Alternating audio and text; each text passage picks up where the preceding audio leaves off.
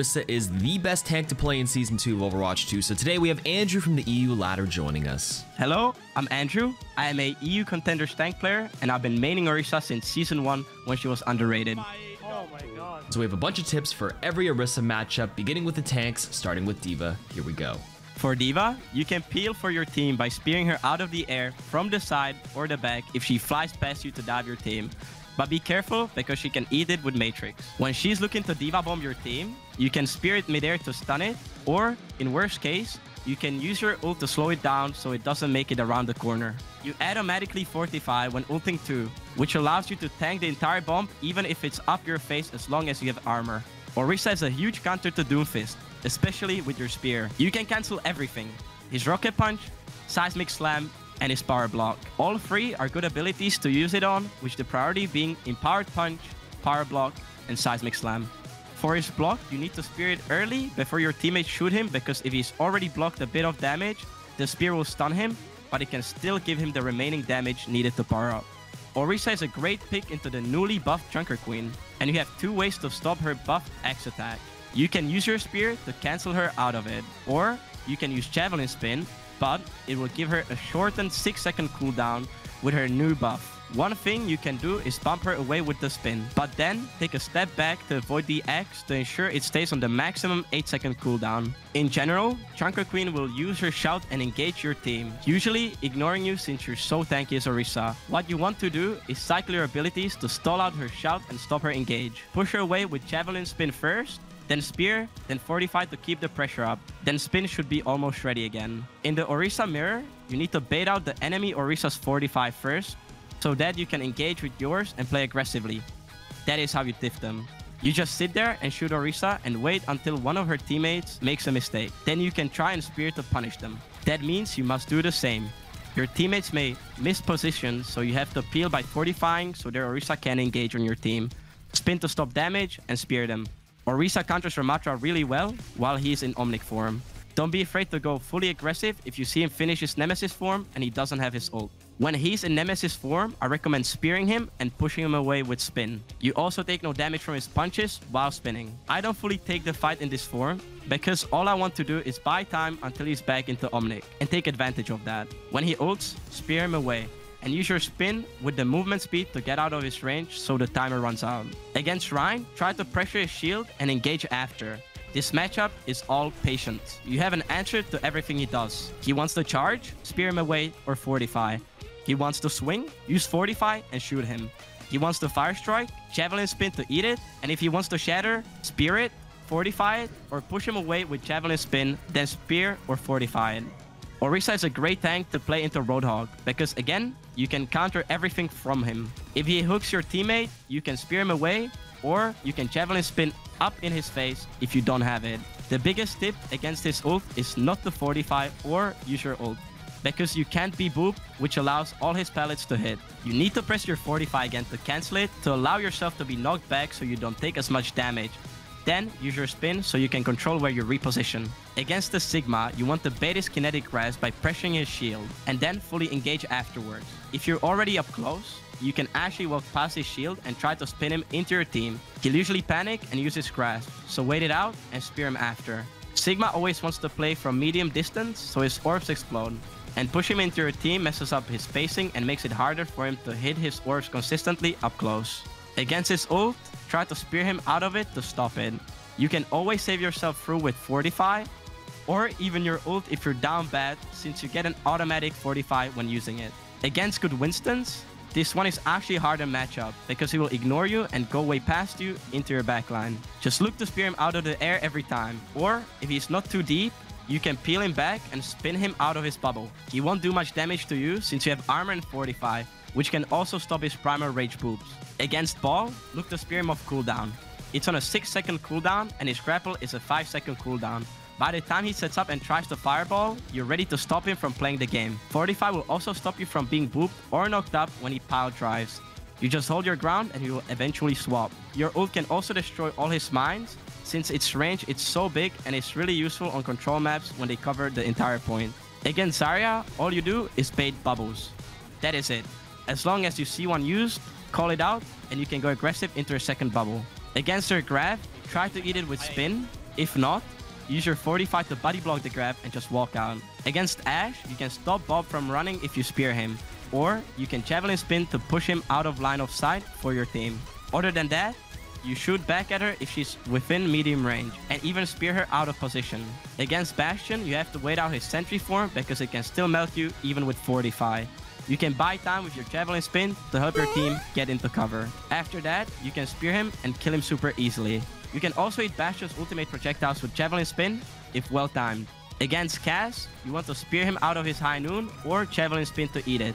If you have neither spear or javelin spin, you can save your teammates by using Fortify and staying in front of them. If they are behind you, Cassidy's ultimate would kill them, it just hits you. Whenever he rolls away, you can also suck him back in with your ultimate. Against Echo, you generally ignore her and look at her other teammates. But if you have to contest her, remember that your javelin spin can eat the sticky bombs and use your Fortify when you're half HP so the beam won't get the bonus damage. After she loses her duplicate, she'll use her flight right away and you can pull her back with your ult and kill her.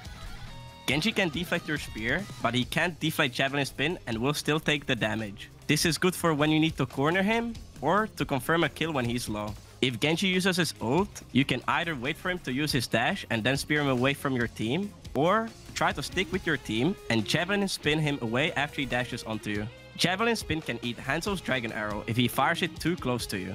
Other than that, you don't do much to Hanzo if he's playing at a sniping distance. Wait for him to make a mistake, and if he plays too close, then javelin spin into him to eat his arrows and close the gap. Then, spear him if he tries to wall climb to get away. Against Junkrat, if you get trapped, you can Fortify and free yourself. Sometimes, you can wait and bait Junkrat to peek it, then Fortify and try to spear him and kill him. Orisa's spear can also boop the tire back and deal 60 damage to it, but if it's near a wall, you can instantly destroy it because it will deal the bonus 40 damage from the wall impact. If the tire comes to you, press Fortify immediately and you can survive. Against Mei, your Fortify will stop the slow on her primary fire and is the best way to force her ice block. From there, you can either walk around and push her into your team with javelin spin for a kill, or you can use her ult and build up the damage. She's stuck and can't escape. Activate it as soon as she comes out of ice block before she's able to wall herself from it. Against Pharah, it's not your job to shoot her unless she gets too close and tries to barrage. Only then should you try to spear immediately to cancel it, or javelin spin to buy time to get into cover. Barrage will kill you if you try to fully tank it with Fortify.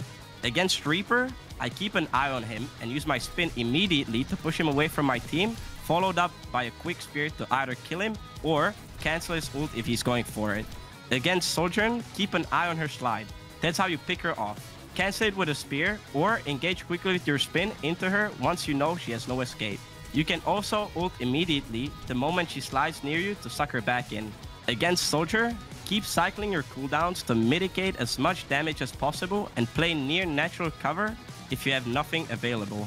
He's generally going to play out of your range anyways, so be mindful of him in case he gets out of position. When he uses Visor, javelin spin to eat the damage and get your team behind you in cover. If not, you can pop Fortify and tank most of it and block the line of sight to protect your teammates by keeping them behind you.